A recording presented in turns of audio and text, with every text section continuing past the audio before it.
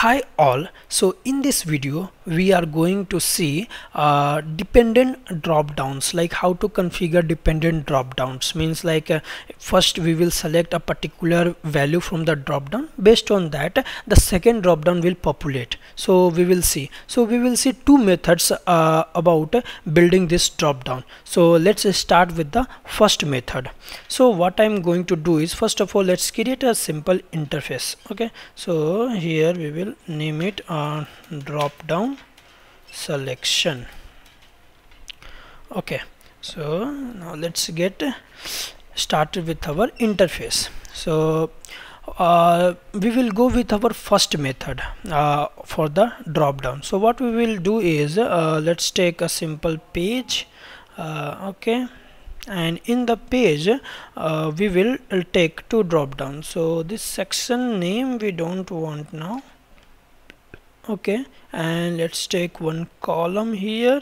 Fine, and we will attach our first drop down here and the second drop down here. That's it.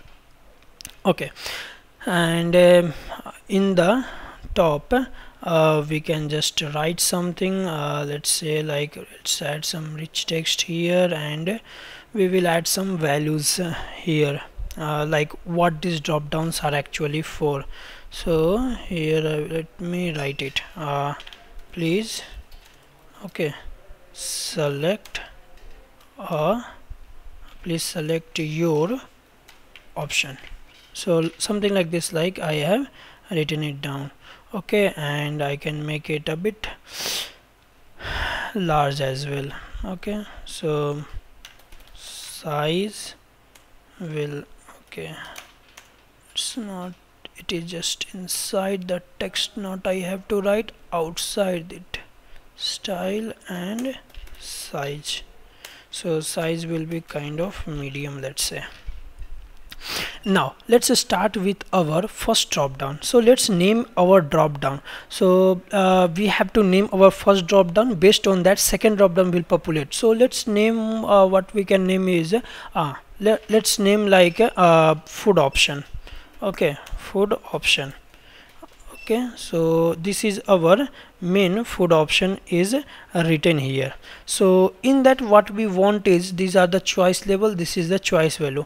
I want to populate two things here, breakfast and lunch, and based on the breakfast, if we select any breakfast, then the this dependent drop down will also populate on that. So let's name it some name here, there. Okay, so food option, and then selected option, and then here options, just write it options. Fine, and this is the food option, and this is just the options. Fine, so let's see like what we can have. I want to have two. So first method we are going to talk about. So the first method is with the help of like we will create a constant. Okay, we will create a constant and we will put that constant into a decision, and then from there, like, we will populate our options.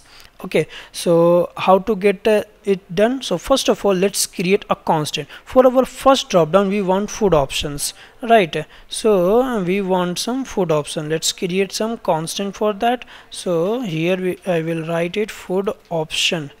Okay, food options, just write it like this, and it will be a kind of text only. Okay, and it will be array. It will contain two things. First will be breakfast, and the second will be lunch. Two options it will contain. And now let's create this value. Once these options, one constant is created, we will refer this constant in our interface with the help of decision. And now let's get our second option. So in that, so we have two, breakfast and lunch options. So here we can write it like breakfast and lunch options. Okay, so in breakfast and lunch, what are the different options available? let's put it down. Okay, so let's add first of all some breakfast. We will add them both in a single constant only. Why I'm doing this, like when I will create a decision, then it will be much easier to refer than to refer many different constants. It can be done with one constant only. So let's write something like in breakfast, let's write something like idli. So first option, let's give it like idli, and then write it something like thepla. Thepla, Jethalal's favorite if you watch Tarak Mehta. Okay, so idli, thepla, and then let's add poha. Okay, so 3 are more than enough for the breakfast. Now let's add some lunch option like rice, paneer, and dal. Okay, so three options I have added. Let's create this constant. So all these values I have now been created. Okay, so 2 constant I have created. First was the food option. What are the different food options available? Breakfast and lunch is available. And then I have created another like what are the things that will be available in either breakfast or lunch, and based on that it will populate. So first of all, what I will do is I will create a decision. Okay, with the help of decision we are going to refer these values. Okay, so decision will be like okay, so here we will name our decision like populate. Okay, populate options. So populate food options. Let's write it like this, food options. So we will populate the food options from in this decision. So how we will populate it, we will see here. So first method is by this constant only. So let's see. So we are giving only one input. Okay, so let's delete this second input we don't want, and here we just want 2 options. First is this, so we will name it as food options, and it will be type of text only. Okay, so first food option is our lunch, or sorry, breakfast, and second food option is lunch. Two things are available to us. Okay, these 2 inputs we don't need. Fine. So in output we will just write it like okay, available options. What are the different available options available in them, and it will be type of text, or you can say like user drop down. Here you can see one condition or one checkbox is there, use a drop down list to save the value. So we have to populate a drop down, and we have put a constant. So we will just edit as an expression so that we can directly refer our constant here. So this was the constant for that, and we will refer our constant here, cons bang this, and similarly whatever is option, let's paste it here as well. Now here you will see like this is how it will get populated. Okay, so this, and we will make it array. Okay, so that we can select multiple options. And why I am doing this, that's also will get clear. So what is the first, when the user will select breakfast, what are the different options should appear to them? Idli will appear, thepla should appear, and poha should appear. These 3 options. That is why I selected in the drop down as multiple. If you will see here in available option, first of all I make them array so that it contain multiple values. Okay, and that is what the multiple values are getting. If we only one value is there, then it will become difficult. And if lunch is selected, then rice, paneer, and dal will get selected. That's it. Okay, and here we can select like okay, or we can leave it. So let's see, the food option is okay, here we have already made a constant for this as well, right? So here we will use the edit as okay, so cons bang, here we have already configured a constant. Without constant also it was possible, but fine, we have configured, we will use it. Okay, now So if breakfast is selected, so let's see, if breakfast is selected, what are the different options I will get? I will get these options.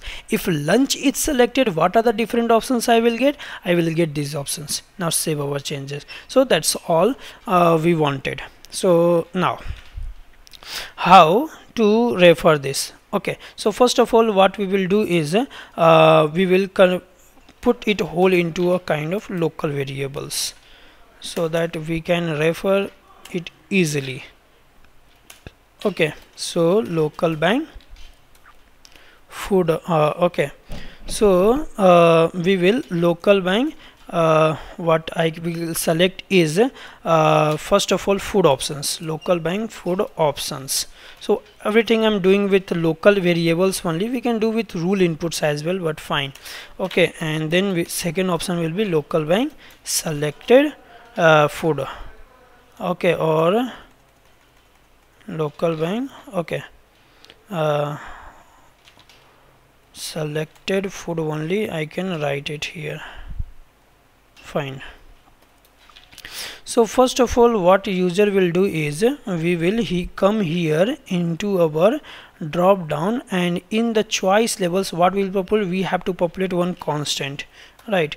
Cons bank what is that, food options, cons bank ys underscore food. So this is the options we populate, and choice value will also be the same only, cons bank ys underscore food options. So this, and when user will select, so if you see here now two values are getting populated. When user will select here the value, what should be the value? So it will get stored in, I have created one local value, local bank food options. Okay, I have created local only, so fine, we can get rule input as well, and local bank food options. That's it. Now let's see, if I select any value like breakfast, so if you see here breakfast will get selected. If I select a lunch, so here lunch will get selected. Fine, so that part is our done. Now let's come into our options. So what are the different options available in here?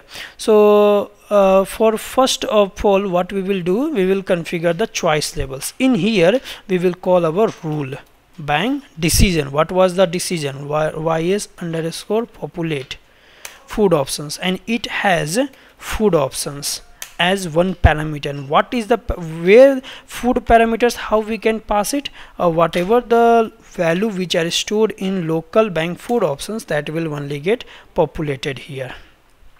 Okay, and in choice values as well we can do the same thing, rule bank ys underscore populate food options, and in the food options what, local bank food options. That's it. So now you will see here, if I selected lunch, so all the option of lunch are getting here. If I select breakfast, then all the options of breakfast will get selected here. And after that, like we can do is value. For value as well we have one local variable defined, selected food, right? And now we will save into this local variable only of selected food. Now let's see how does it work. So if I selected breakfast, so any breakfast is getting selected, idli, okay, thepla, okay, all values are getting selected. Now if I selected lunch, so in lunch, oh, it is breaking. Why it is breaking was, I selected lunch, but initially the value in selected food, if you see here, it's already poha, but inside this lunch there is nothing like this, it is already present. So we have to avoid it. So what we can do in this case is, we will go back into our this option, and when I am saving into food options, I should also save one more thing here. I will save null value, so that when any food option is selected, null value should get saved, and then when selected food will be get saved, then that value will populate. Again somebody change the first drop down, then the second value will become null. That is why. So target is what? Local bank selected food, and what null value should get saved here. Let me test it again, means just refresh it. Now first of all, what if I selected any, suppose lunch I selected, so in lunch any value I can now select dal, okay, or I can select anything like rice. But if somebody selected from lunch to breakfast, again it will save null here. The value of here will change to breakfast and the value here will change to the null, so that the users will be able to save it again. So this is how like we can configure dependent drop downs. One more thing we can configure here, this is just here options, not looking much better. If I selected breakfast, it should populate with breakfast options, and okay, so instead of this, like we can just you can say like we can name if condition here as well. If, now how to write if? First of all, what is the condition? My condition is if food options, if local bank food option is equal to what? It is equal to breakfast. If it is equal to breakfast, then what should be my label? My label should be breakfast options, okay, breakfast, okay, breakfast options. And now if it is else, then it should be lunch options. These two things I have configured. Now food option is here, it is breakfast option. If I am selecting lunch, so now it is lunch options, right? So what are the different things available here that I have selected? So that's all in this video. Like in the second video we will see about like if data is present, like it was a very small amount of data, and then if you see only two options, but what if we have like the different states of our country and the cities mapped to them? It is a very long list and we can't store that in a constant, not a very good idea. Directly from database we can pick the values, right? So we will see that part as well. So that's all in this video. Thank you.